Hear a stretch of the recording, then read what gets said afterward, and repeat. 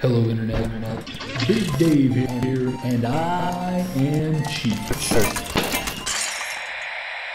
Hello Internet, it's Big Dave here, and this is Rogue Shooter from Hippomancer. This game is currently available on Steam for a price of $10. If you are at all on the fence about this game, even after watching my wonderful video, you can try out a demo, which is available on Steam as well. Check the description below for links to all of that information. So what is this game? Well, as the name implies, it is a roguelike shooter. What do I mean by roguelike? Well, think more randomly generated items and weapons and permadeath, and less turn-based RPG. What do I mean by shooter? Well, think more 90s style classic shooter and less modern military shooter. Indeed, it's a game that puts a premium on speed and not so much on looking in the Y-axis. That's right, you cannot mouse look up or down in this game. Everything takes place in this single plane. As you will see, very Wolfenstein-esque sort of level design here. We'll talk a little bit about that as we go along. So you get some different difficulty options here. You will be able to unlock a lot. There's a lot to unlock in this game, a lot of replayability, a lot of depth. We are going to start on hardcore because it's the way Rogue Shooter was meant to be played. And you have a whole lot of backgrounds here. Backgrounds will sort of determine how you start out. They're kind of like your class, I suppose. But Prisoner is sort of your challenge. Challenge yourself. You don't start with any weapons. You get an extra perk. Sure, that's great, but that perk that's going to let you reload faster doesn't really mean a lot when you don't have a gun to reload. I like the Scientist because he's sort of middle of the road. The Soldier, much more shooty, comes with some armor intact. It's a good place to start for inexperienced players because he's going to be able to take a little more damage. But I usually go with the Scientist, and then for my perk, I usually pick the perk that gives me 15% more health. So you got all kinds of stuff going on here. You can reload faster, you can upgrade the range on your radar, yada, yada, yada. We're just going to pick Unbreakable, and as you can see, tons more to unlock, Intel is sort of a persistent currency that you'll collect, that will collect during runs, and then I think persist outside of the game to allow you to unlock stuff like this. So play the game to unlock more of the game. You know that formula. And indeed, my name is Big Dave, so let's go ahead and start out. We're going to start every level here in the lobby, every game here in the lobby. And really, there's not a whole lot of point to the lobby. After you get some upgrades, I suppose, there are things you could do here in the lobby. You could go over to the vending machine and buy more ammo, stuff like that. Rations, you're going to want to keep an eye on those. It kind of works like fuel in FTL. I believe you consume one ration every level, so you're going to have to make sure that you've got enough food to actually survive. And I suppose as a scientist, we're here on the space station Helios in hopes of doing science stuff. So we're going to descend into the depths of the space station one floor at a time and apparently champion the cause of science to the alien heathen races. So we start out with a pistol and a chainsaw gun that shoots chainsaws, which is pretty freaking awesome. But first, let's acquaint ourselves with the user interface here. In the lower left-hand corner, you're going to see something that you're going to refer to a whole lot, and that is your radar. That circle thing that sort of spins around when I move will show you enemies when they are nearby. In the middle right of the screen, you're going to see your map. That's going to fill in slowly as you go, and that is going to allow you to see things like items that are waiting for you to pick up in the level. In the lower right, we're going to see our ammo. In the upper center, we've got our health in green, and on the upper right, we have the threats remaining. If we can get it down to 50% of the threats on the level, then we can actually exit early. However, in general, you don't really want to exit early because exiting early generally means that you've left something behind. You've left behind valuable resources that would help you in future levels. So this is pretty much the shooting. You are shooting again in this single sort of in this X-axis here. There is no aiming. You can, man, these guys are pretty smart. Almost too smart. You can kick. I always love an FPS that can kick, and indeed you can. So we got a +2 minigun here. Hell yeah, we're going to pick that up. Quickly jump here into the inventory screen, and you can see that we have this badass minigun. I'm going to replace my pistol with that for just a moment, and it takes bullets, so we are going to expend most of our bullet ammo in just a couple of moments. You can see the aesthetic here, cartoony cel-shaded graphics. I like it personally. There will be people who do not. So let's see. We are down to 75% threats remaining. Let's see if we can find some stuff to chew through with our awesome minigun. Oh, good. Takes a minute to ramp up. I like a minigun that has a ramp up time. Whoop. Stuck on a corner there. And trying to free myself. And now gun down this alien scum. I saw something on the radar, and then it disappeared. Oh, it's across the hall there. All right, it's coming for me, though. Let me change over to my chainsaw gun and give this guy... I was trying to think of a witty, action movie thing to say. I was going to say ask him a question, but then I have a saw, so that doesn't really work, but you don't really come here for my witty repartee. I don't really know why you come here, actually. Well, that's all threats neutralized, so we're going to take a tour around the level. What we're looking for on the map are little yellow boxes, little yellow markers like that one right there. That's going to show us that there's something that we can grab, something we can pick up, an item in the level that we definitely want to grab, because it's going to give us more survivability or more ammo or a better weapon, etc. Think Binding of Isaac.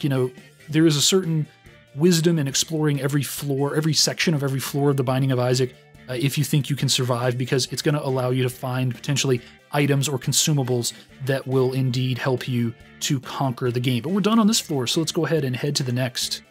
Once you clear 100% of the threats, you can exit from this menu. Prior to that, you do have to walk to the exit.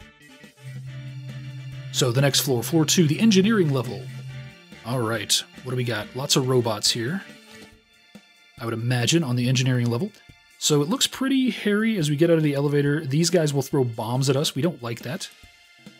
But we can gun them down pretty efficiently with our minigun, methinks.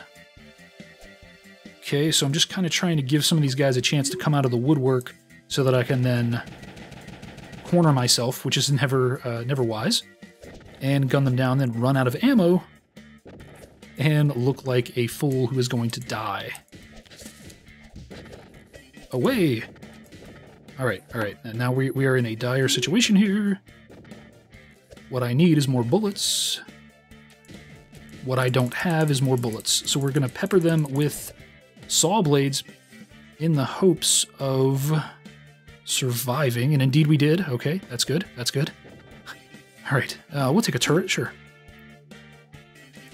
And where is our turret? Oh, we have cleared all the threats. Luckily, we are still alive. So we're going to pick up some red matter that might come into play here in just a moment. You will notice at times of high tension, I do tend to get quiet. Oh, good, 5 rations. That is because I'm trying to survive and not necessarily talk about what I'm doing, because what I'm doing is blatantly obvious. Well, usually what I'm doing is sucking at this game, but it's pretty blatantly obvious when you see that. All right, let's take a moment to check our inventory here. We do have some more bullets now. We've got some armor piercers. That's good. All right, so we're going to be able to do some combinations when we get to the safe zone. Every 3 floors, there's a safe zone. So we will hopefully be able to get there and actually do something interesting with these different consumables, these science items, and things that we have. But for now, let's just take a look at these fiery 6-shooters, because I like the sound of that. It's a rare weapon. All right, it does take armor-piercing ammo, though, so we're only going to have 50 shots. And we're going to put a little fire on people when we shoot them, so I like the sound of that. So let's jump in here to the computer core, and let's try to... Oh, they're all bunched up over there. Oh, my goodness. Let's try out our new guns, for sure. Here we go. He was intimidated by my 6-shooters. Oh, wow, that one-shotted him. I like that. Oh, my God, I've been slimed. All right, let's... Whoop. Oh, I like that a whole lot. That is a powerful weapon. I really enjoy that. So I'm carrying a lot more in the way of gear, so I am starting to sort of be encumbered. You might notice that I'm a little bit slower now than I was at the start. Go ahead and reload there. And these weapons are, these are the best weapons I think I've ever had, so I'm going to try to not throw this run away by being silly. Alright, let's clear out here. I love all the various positions he puts his arms in as he's shooting. What do we have here? A snazzy chest plate.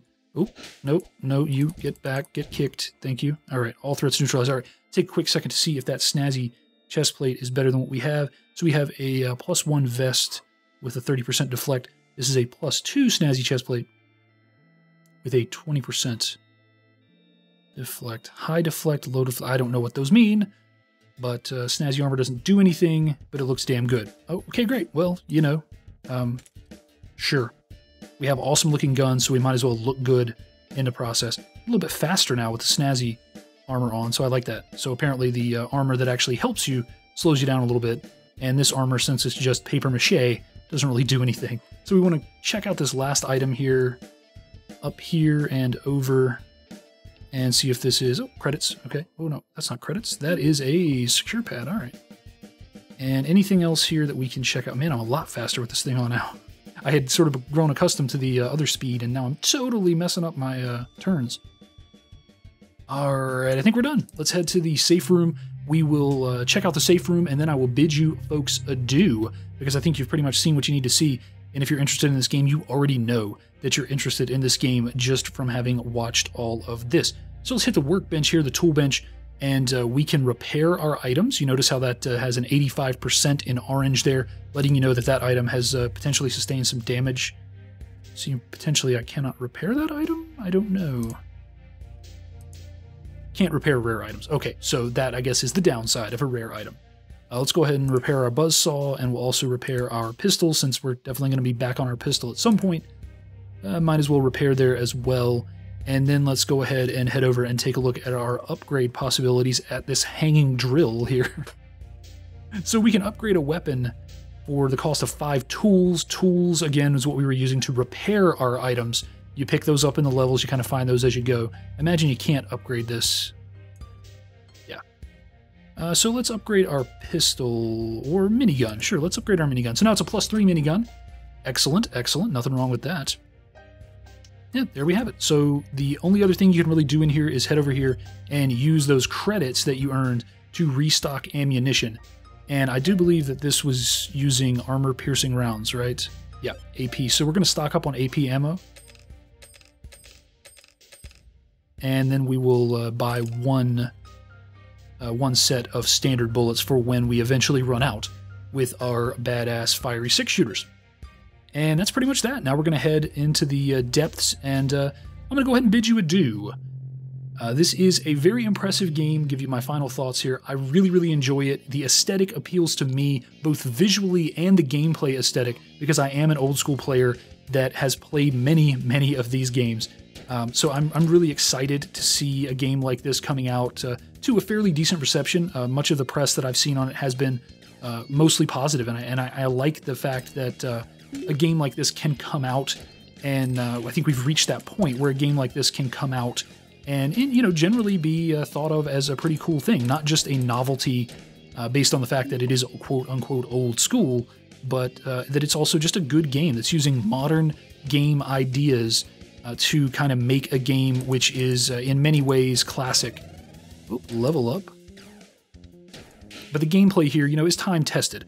It maybe is a little bit old versus what we're used to today, but I don't think that in any way diminishes the quality of this game. Fast shooters, frenzied shooters are a thing that I have loved for the majority of my game playing life, and the opportunity to play another one really, I'm not going to complain about it.